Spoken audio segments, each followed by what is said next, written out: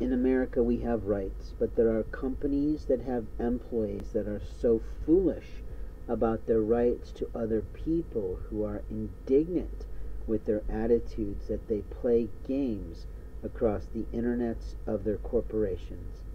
When they do that, they play in with the local panhandlers that upset the managers of an alleged Dollar Tree.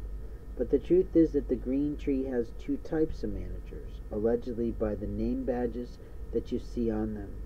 That apparently there's a day manager and there's a night manager, but I find that odd, that one has a name tag that says nothing and the other has a name tag that says something.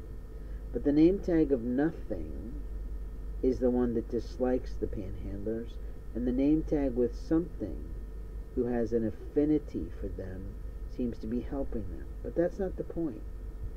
The point is that those people have played into a Staples Shops, gotten onto someone's social media somehow, has been playing with a man's internet, and the question is how?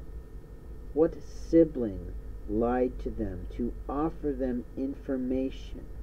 What lie did they tell themselves when they crossed the state line to steal from a shelter or steal from a storage unit?